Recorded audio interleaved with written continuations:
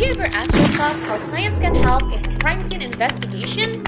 Crime scene investigation is a long, tedious process that starts with a systematic collection of all potential evidence.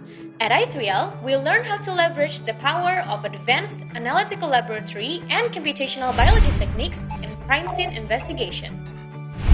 In today's time, a lot of biological data can be processed, and here in the field of bioinformatics at i3L, we are taught to analyze and process these data so we can implement them for accelerating research.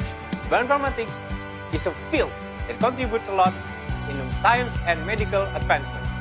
In the next 5 years, we believe that the world will be in a high demand for such a talent. We do believe that our students will be leading the future for such a great cause.